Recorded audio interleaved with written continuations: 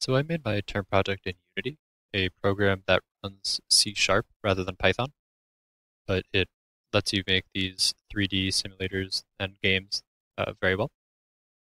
The most important thing of a flight simulator, obviously, is the maneuverability of the plane. So you can do a combination of things. You can yaw, the simple turn that just moves the plane side to side, which is kind of slow. You can bank for a much sharper turn, but harder a little bit to control.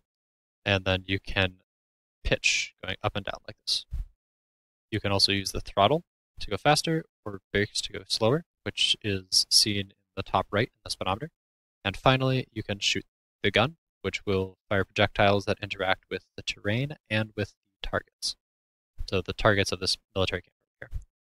The models of the camp and the plane I found online, although I colored each of the parts individually. There were about, if I remember correctly, 203 parts of the plane and um, 40-ish across all of the targets that needed to be custom colored.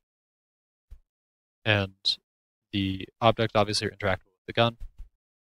The terrain is also interactable with the plane itself, so you can run into it. That's not advisable, however, because that's how you lose.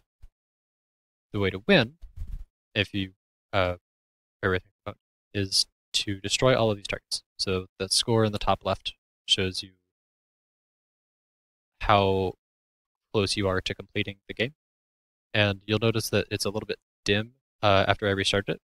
There's a bug in Unity that the lighting resets every time you reset the program, which removes all but that one big directional light that you see casting these huge shadows. There's not a ton I can do about that. It's just a bug in Unity, not my program individually. And the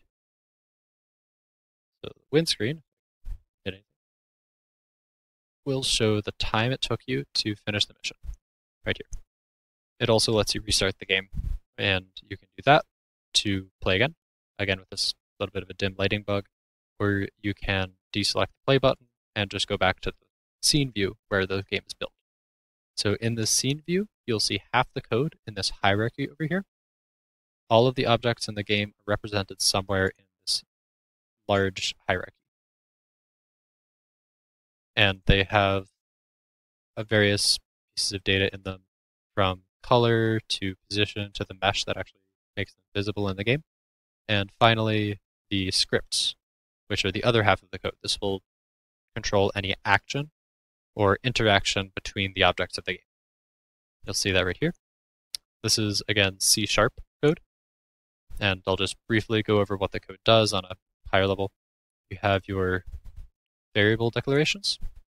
You have this start function, which will obviously start the program. When you hit play, all of these variables are instantiated and the game begins, which will then cause the update function to run every frame. This will check for keyboard inputs and run the physics engine. So you'll see the gravity. You'll see all of these keyboard inputs affecting your speed, affecting your pitch, yaw, bank, etc., and the projectiles. So the last bit of physics is the collider. When you collide with the ground, you trigger the game over effect and have this piece of code keeping you from going through. So rather than passing through, it'll end the game and say you lost, you ran into the ground. And then finally, you have your win condition, which when you hit a score of 27, when you hit all of the targets, you'll actually win the game. And this game over text will display the game over screen, the text objects you kind of see here and here. All right, that's it. Thank you.